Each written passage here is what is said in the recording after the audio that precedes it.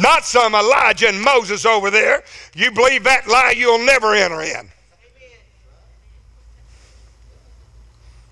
Hallelujah. Well, now, what is this? Well, this is his nose. See that nose? Where's his eyes?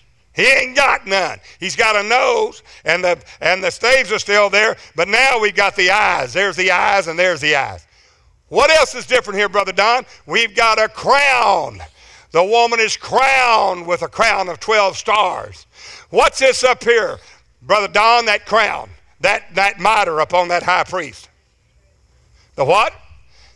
Priest treasures. Very good, Sister Lynette. What are the priest treasures? All the silver, gold, and all the things that they have taken, and vessels of honor that they have taken in over the years. And it's stored in the priest chambers in the treasury of the house of God. That is the crown. That's all the silver and gold in the treasury. Then what do you have? Okay, you have coming down here. Woo, boom. Boom. What's all that? 30 in here. What's that? 30 in here. What's that? Priest chambers. What's that? Oh, that's his arms. That's Temple Man's arms. This one ain't got no arms. This one does. How many labors you got, Brother Don? 10. 1, 2, 3, 4, 5 on this side. 1, 2, 3, 4, 5 on that side. What's that? That's his hands. Amen. What are you saying, Brother Beard? I'm saying that's the temple man, Jesus ahead, and we the body of thee, Christ, in the last days is going to take the world. That's what I'm saying. Well, somebody said, well, he still ain't got no legs. Hey, I got 2 pillars coming down right here. There's Yah-King and there's Boaz. There's a mobility of the church. In Boaz and in his strength, Yah-King, God will establish. That's a mobility of the church going forth in the whole world. That's a reason in Moses in the book of Acts, at their beginning of that in the book of Acts, when Jesus was crucified on Pentecost, it had no legs. It's not going to take over the whole world. But this one will. The kings of the Lord and of his Christ. All the kings of this world will become the kings of our Lord and of his Christ. And there's Yah-King and there's Boaz. In it is strength. And you are the feet generation. What? Because all the wicked will be ashes and under this man's feet. This is the temple man. The first level was Jacob wrestling with the angel. It had 5 steps going up there. Why? Because Jacob had to put his head up on a rock, and that rock was Christ. And it was elevated. Why? This one wasn't. This one is. You got 5 steps going up to it. What's 5? 5's the number of grace. What's those staves coming through there? This one didn't have no breath of the nostrils. Those staves were still in there, right there in the ark. This one does. You take the staves out and they go through the veil. Why? That veil's to say his flesh. That veil is his flesh. Why? Because God, those rods coming out are the breath of his nostrils. And he blows through the veil, which is the breath of his nostrils going through the bride of Christ. The veil, his flesh here in the earth. Amen. Have I lost you? Have I lost you? If I've lost you, what's this veil right here? What's this veil? Hebrews 10 says that veil is his flesh. Is he still got flesh up there? It said, which no man, no flesh and blood cannot inherit the kingdom of God. Then who's the flesh? Jesus Christ has come in the flesh. Who is that flesh? Then where is that blast of his nostrils going through the veil, hanging, protruding through that into the sanctuary? What does that mean, Brother Don? When he has 2 staves pulled out, pushing through the veil where you can see it in the sanctuary and see those 2 rods coming through. The cherubim of the glory are his eyes. What are these eyes? The beast having eyes before and behind. That's the eyes of this man. That's the eyes of your understanding being open. What is that? The eyes of the man? There's a treasure. He's crowned with that. The woman clothed with the sun and moon and under feet, upon her head a crown of 12 stars. This is our schoolmaster in Christ. What is that? That's his arms. What's those labors? That's his hands, 5 labors on each side, and they're put on oxen to move on rollers. Amen. Somebody says they're so heavy you couldn't move them. They are heavy because it's not you that moves, it's God. Amen. Study this a while, it'll blow your mind. What's this right here? The porch of judgment. Why? Because you're not only going to do the redemption miracles of Jesus over here, you're going to do the judgment miracles of Moses and the kingdom miracles of Elijah. I'll send Elijah before the great terrible day of the Lord come, and he will restore the kingdom to the fathers and the fathers to the children, lest I come and smite the earth with a curse. That's the last day work of God. What is that? The second one is Jesus. He came in the days of his flesh. Who's the third level man there, Brother Don? The church of the living God. The Alpha and A. In the third day I will raise you up, Hebrews 6, and you will live in my sight. You. Amen. You're looking at me mighty strange. You're looking at me mighty strange. So, I'm not going to get into that tonight. We'll do that at a later time. So what are we saying here? We're saying that God, this is a woman, but over here has birthed this man. What is this man? Revelation 12. The woman clothed with the sun and moon under her feet, upon her head a crown of 12 stars. She brought forth a man-child. Who's the man? That is the perfect man, the measure of the stature of the fullness of Christ, in the image. You and I in the image of Jesus Christ.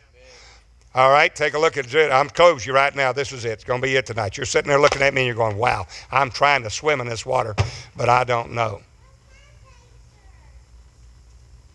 Is everybody okay? Yes. You pray about this. Somebody said, this is so deep. No, it's not. Wait till we get into the depth of it. This is just, believe me, the tip of the iceberg. And when we show you what the works you're going to do, that's what's going to blow your socks off. So we're taking a little bit at a time. We're not going to that work right now. We're just showing what's going to happen. Take a look at Deuteronomy 31. This is the song of Moses that you must be able to sing. Song of Moses and the song of the Lamb. Somebody say amen. Amen. Are you with me, Brother Sammy? Sister Edwards, you're going amen, right? I know she's laughing at me right now. Sister Beard, you with me? You know, I had my wife going home. She said, honey, you plunged too deep too fast and you lost everybody. I said, well, honey, you understand? She said, I didn't understand a word you said. My wife. Huh? I had to put my life jacket on. Believe me, I understand. Do you have to get all this at one time, Brother Don? Can you get this all at one time? When you heard it the first time, did you understand every bit of it? Don't think. Just because that water there and God's got you there, don't think you have to understand how deep it is, how much the water is. It's clear what. Just thank God you're swimming through him. Don't worry. I'm sitting here thinking, Brother Beard, I'm a dummy. I will never get all this. Oh, yes, you will. I promise you, you will. No, she's fine. I promise you will. Don't worry about it. I promise you will. I promise you, it's just as much as God is God and made this earth, you're going to understand it. I plunge you tonight deep. Why? So to realize that, hey, there's a whole lot more for us to get. When I first sat there and started seeing over 3 years, I'm going, oh my God. And I started crying. Brother Don, I cried over this for a month. I mean, just about every day, all I'll do is walk around and cry. I'm thinking, oh my God, what kind of work, what kind of a glory. Oh Lord God, where has this been preached? I don't know. You know what the charismatic will tell you? Oh, we're going to get the latter rain. What are you going to do for it? Nothing. It's going to be just free. We ain't going to die. It's a little, name it, claim it, snap it, and grab it. Wherever my feet walk, it's mine. You are a liar. This has a great tag with it. It's called your life. It's going to cost you everything you got if you want it. If you don't want it, you ain't going to hurt my feelings. Just say, Brother Beard, you're over my head. I don't think it's anything for us. I'm going to stay with what I got. And I'll pray for you. There won't be any hard feelings. But if I know everyone in this whole world is called, that's in a true body of Christ, is called for that work. What happens if you don't know it? Then you're not walking in the light as he's in the light, and you ain't going to be there. Somebody said, well, I'll still be saved. You want to bet? You want to bet? Well, if I don't, I've heard people say, if I don't know anything about it, I won't be charged with it. Oh, yes, you are. God doesn't weaken ignorance anymore. You're charged with it right now. The thing is, you better be getting it. Amen. That's the reason God's opening doors. It's not for us. It's for His Word. He doesn't give a flip about a man. It's His Word. Hallelujah. Hallelujah. How are you doing? Are you all right? Oh, yeah, I'm fine. What do you think, Sister Lynette? You all right? Yes, sir. Can you break it down? No. You will be. Oh, Don't say I have to understand everything. I'm lost. No, don't think that. All we're doing is throwing it out in the water and saying this is what we're going for, and God's going to give us the revelation. Brother Baird ain't going to give you the revelation. It's not going to be taught in one time. You don't go to class one time. Jesus ran his disciples around for 3.5 years and then said, you're not able to bear. You're not able to bear the things that I need to tell you. But you're not. I have many things to tell you. You're not able to bear it now. What? We've been with you for 3.5 years, forsook all, sold all, followed you, and you're telling me there's more things to come and we can't bear it now? When the comfort of the Holy Ghost come, He'll lead you and guide you into all truth and show you things that will come to pass. These are the things of faith that God is getting His body of Christ ready for. This is the man-child in Ephesians 4:11 that's going forth and taking the whole world. Jesus is that head. You are the body, and these are your priest chambers. What happens in the Great Tribulation? Hide my people for a little while. Enter into thy chambers. What? Into this word. Chambers. Those are the priest chambers. For a little while. Until mine anger be overpassed. And my anger ends in the indignation be overpassed, and my anger end in their destruction, not yours, their destruction. But you have to hide yourself in God. Those are the priest chambers that He's already prepared for us in His Word by knowing His Word.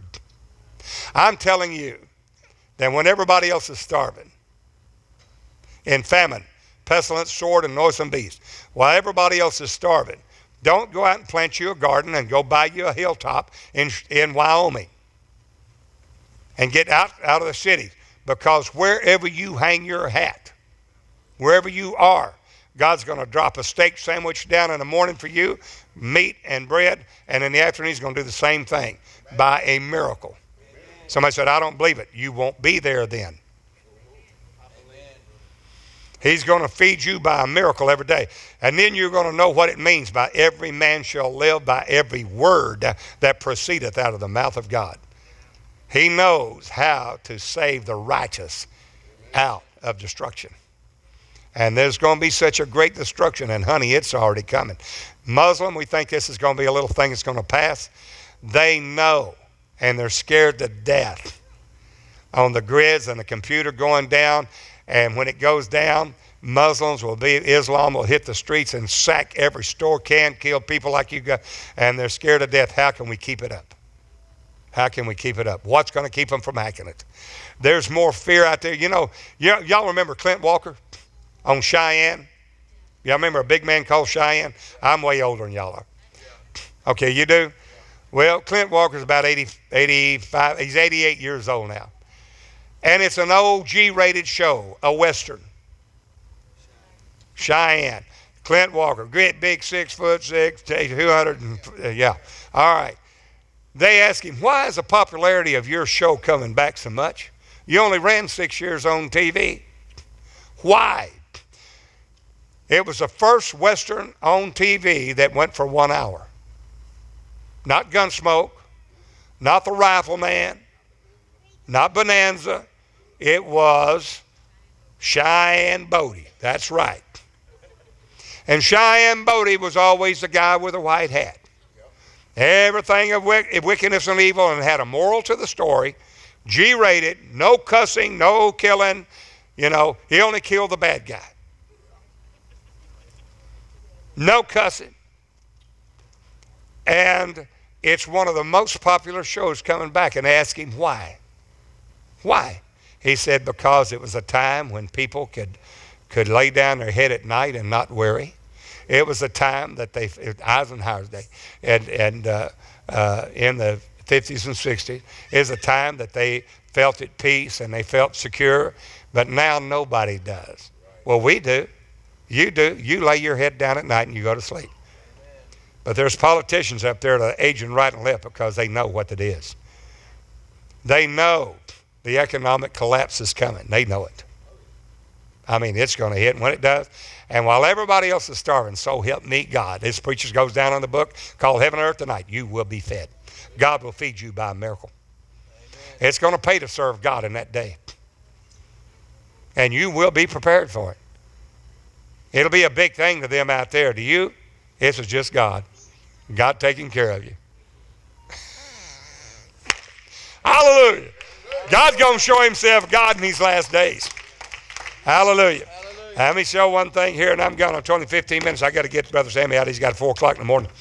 Hallelujah unto God. Sister Beard's got some things to do. She's got to go and have some blood work tomorrow. Hallelujah unto God. I know like y'all have. But let me tell you, it's going to pay to serve God. That's all I'm going to say. Take a look here. This is the song Moses talks about. When is this? Moses commanded. Look at verse 10.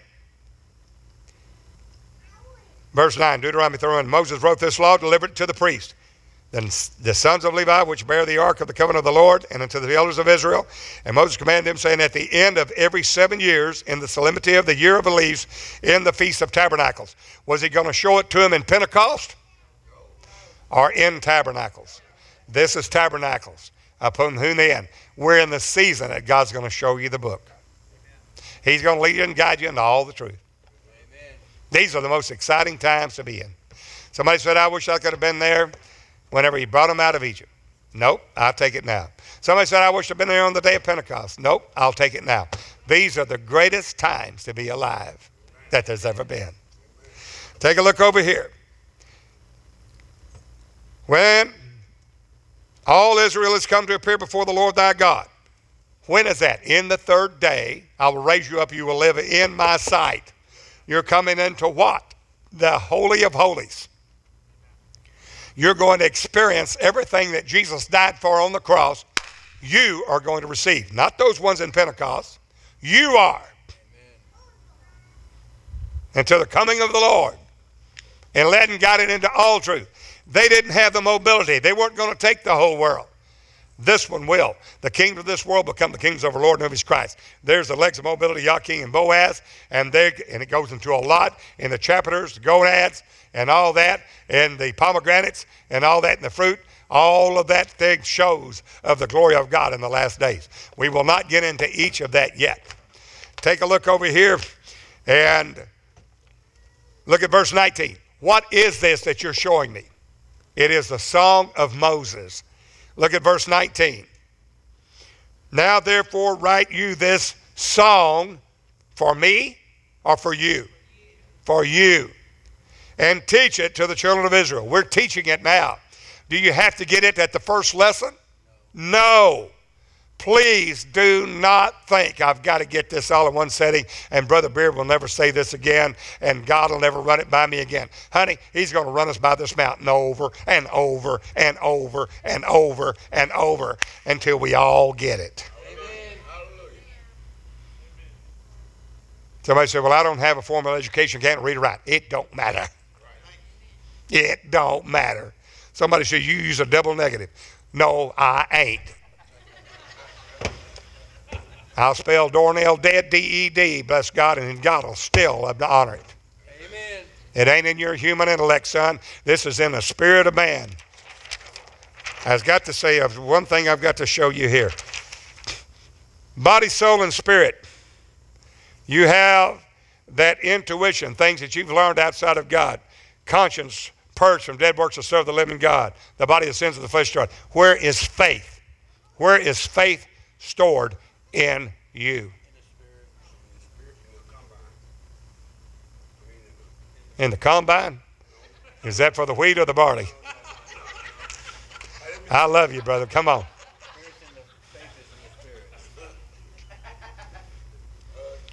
Show me where. Brother, hey, listen to what it says. Faith is stored where? In the spirit, in here, in your redone heart. That's right. Show me, point to intuition. Intuition are things that you have learned without your human intellect by hearing and hearing by the Word of God, and it's held in your intuition, in your spirit. But before that happens, what happens? What happens if your conscience is not purged from dead works to serve the living God? Then what's going to happen to the faith? It's going to quench it. It's going to, the body of the sins of the flesh are going to quench it. It's going to hold it back where you can't get it.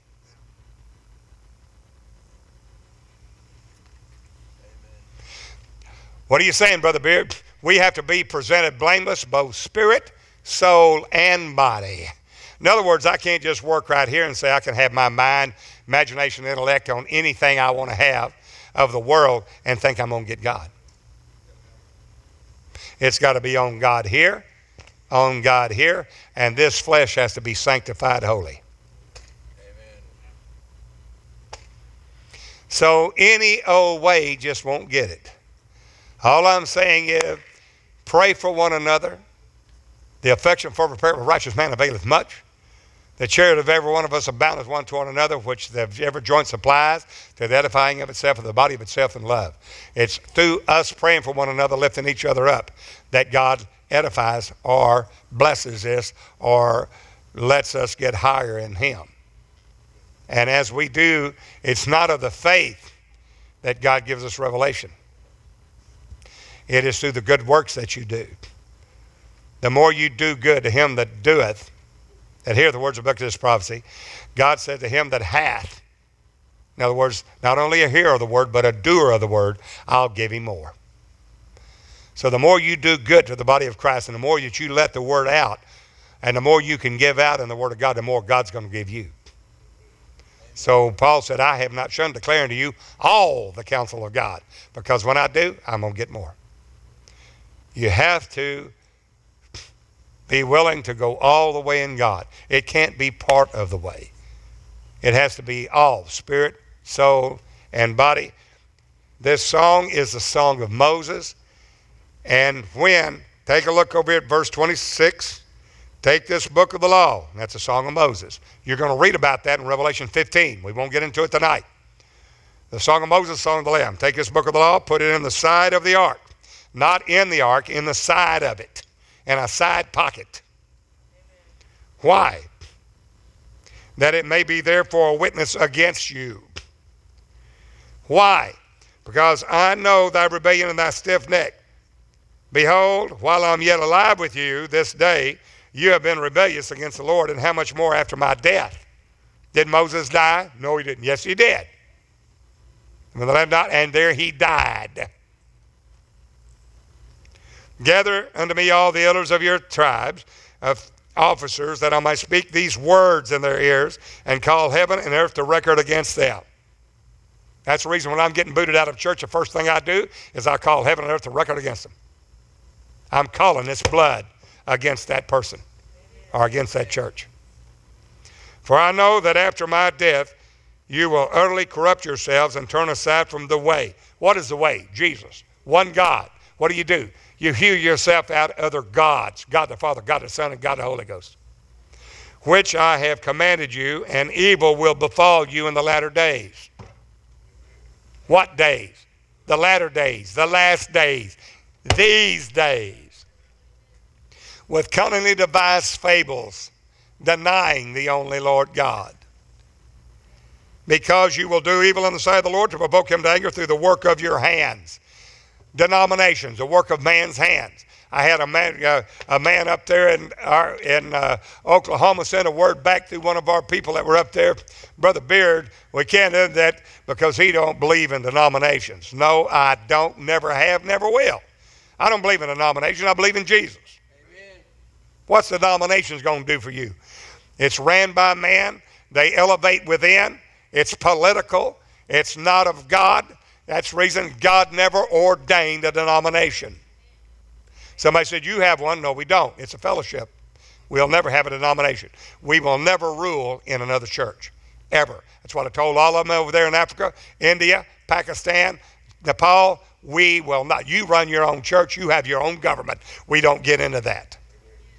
You have a local body of elders that run that church. That's many pastors, not one pastor, not a one-man show. Pastors, elders of the church, presbyters, not one man. Hallelujah. And then it says, he says here, and Moses spake in the ears of this congregation of Israel the words of this song until they were ended. And that's where it ends in Revelation 15, the song of Moses and the song of the Lamb. Moses' song started in coming out of Egypt. Christ our Passover sacrifice for us. When is Passover? Jesus said on the preparation of the Passover, he died. Where was that in the Word of God? Matthew, Mark, Luke, and John. That's that season right there. This was a type and shadow of the real. The real is Jesus Christ, our Passover. He is that sacrificial lamb. That started this right here. Pentecost, they had no legs, it had no priest chambers, it had no crown. Amen. They weren't led into all this word. Paul said, I was caught up to heaven, to the third heaven, and I saw what? I saw a man.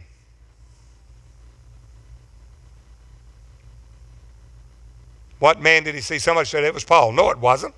I saw a man, whether in the spirit or out of the spirit, out of the body or out of the body, in the body, out of the body, I could not tell.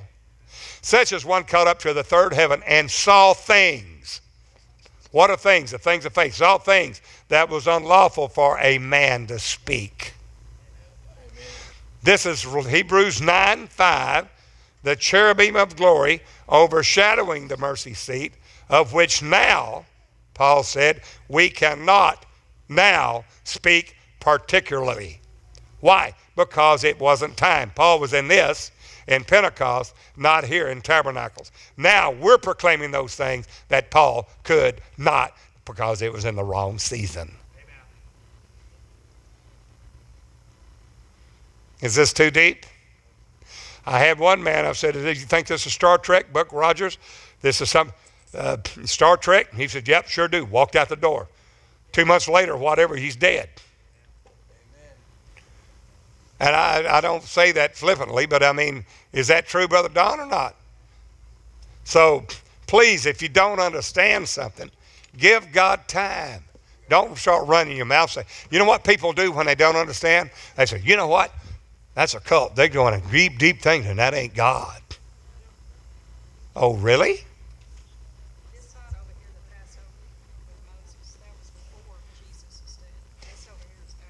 Okay, now watch this now. What you're saying is true. All this was under the law, wasn't it? Both of them. Moses' tabernacle and Solomon's temple were both under the law. But that was the natural. That's a good question. When Jesus died on the cross, that natural law, he bumped it up to the spiritual.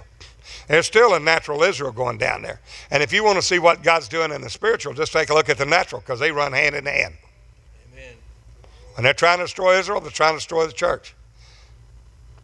What you sign in the natural, as goes Israel after the flesh, so goes Israel after the spirit. Amen. But both of these were over here and under the law. But there come a time that these were going to be fulfilled. Those feasts were feasts of the Lord, not feasts of the church, not a feast of Israel. Feast of the Lord. So that was a type and shadow. The real came. That feast of Passover came when Jesus died on the cross. Now we're in the New Testament. Where did that Passover take place? Matthew, Mark, Luke, and John. He died. We saw it. Then we come into the book of Acts. Pentecost. Still in that first month, 50 days after, but still in that season of Passover. 50 days after first fruits, Pentecost, Shabbat. Now, long time elapses. A long time, 2,000 years ago, God did this in the body of his flesh. Now he's bringing us into this. What's the type and shadow here? What's the real? You, the body of Christ, is going to have legs, the mobility of the church through all the world, priest chambers, crowned with glory, and you're going to go forth and preach this gospel to all the world. Amen. Ah, it hit you, didn't it? Ah, it hit you. Now, you know I love you. But you think any different. Hallelujah. Somebody said, well, I feel stupid asking questions. The only way you're going to learn this thing, I ask 1,000 questions. I asked them many questions. They said, you better quit asking questions because you're being disobedient. Why? Because I ask a question. I want to know. And if you can't answer it, say, I don't know. What do you think, Sister Edwards?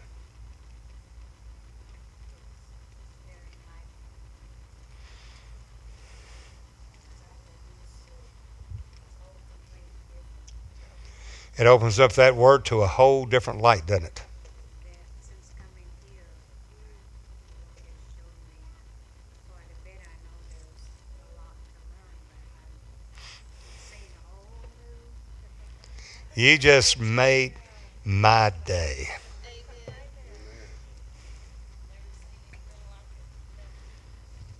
Oh, believe me, what we fixing to see, ain't nobody ever seen anything like it. What we fixing to see, ain't nobody.